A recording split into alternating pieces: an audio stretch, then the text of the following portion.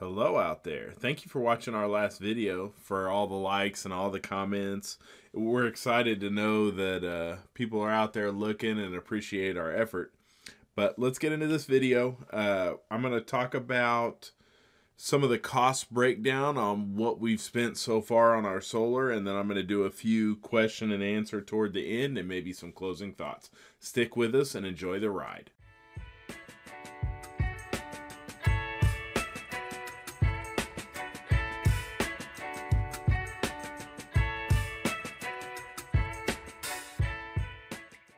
Hey everyone, I gotta apologize first thing. I was gonna try to stick everything into one video, but it just wouldn't fit. So we're gonna talk about the cost breakdown of the outside portion of our solar array. The first thing is that we're gonna talk about the solar panels. We bought 25 used Jinko 405 watt panels. We paid about $200 each, and we broke one on the way home. So we have a total of 24 usable 405 watt panels, and that totaled $5,000. All right, so next let's talk about the wires that connect the solar panels to the shipping container.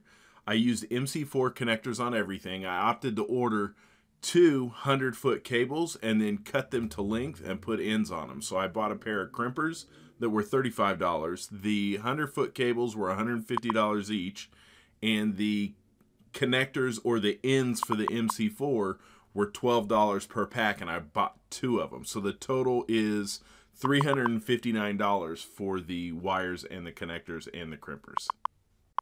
Let's talk about some connecty thingies. I have Y connectors because we are running in both series and parallel for our strings of panels, and to run in parallel you need a Y connector.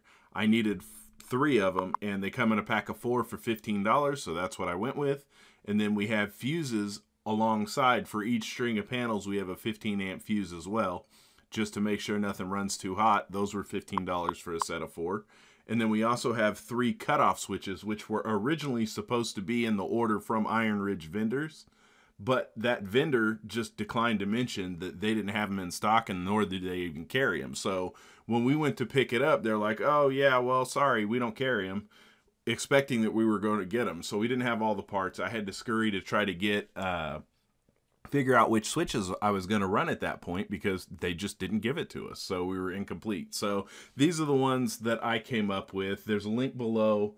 Those are the ones that I like. So far so good. We ordered one, liked it, it worked, so then we ordered 2 more, and those are on deck to go in.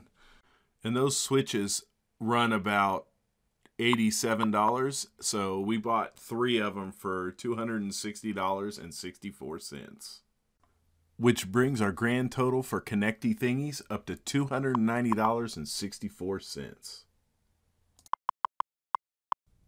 All right, now let's get into the nitty gritty of the mounting, right? The Iron Ridge rails and hardware. Total, it was $3,435.61. I'll throw the quote up here. You can pause it and take a look at it if you want. Otherwise, you can just keep rolling through. The next thing we have to talk about, the 3-inch galvanized Schedule 40 steel pipe that we used. It was expensive, more expensive than I thought it was going to be. So the total of it came out to be $3,166, and we picked it up so we didn't have to pay any delivery fees. We picked it up with my trailer. And then on the way back, we also picked up concrete bags, which those concrete bags were about $5 a bag, and I think we used somewhere in the neighborhood of $60 worth of concrete to set those poles in the ground. And last but not least, we have a Harbor Freight auger that we bought. It was about $265, including the extensions. That way we could get the holes deep enough. Here's the fun part.